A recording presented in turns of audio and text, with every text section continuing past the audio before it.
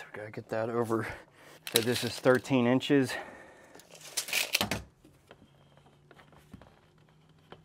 Because we're gonna basically have 1/2 inch drywall, and then we're gonna have tile as well. So we would actually want to make this a little bit more than 12 inches.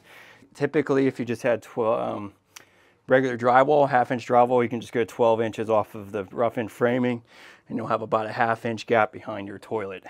But in this scenario, we're going to be putting tile as well, so I want to give myself a little bit of room. So we'll make this about 13 inches to the center of my flange here.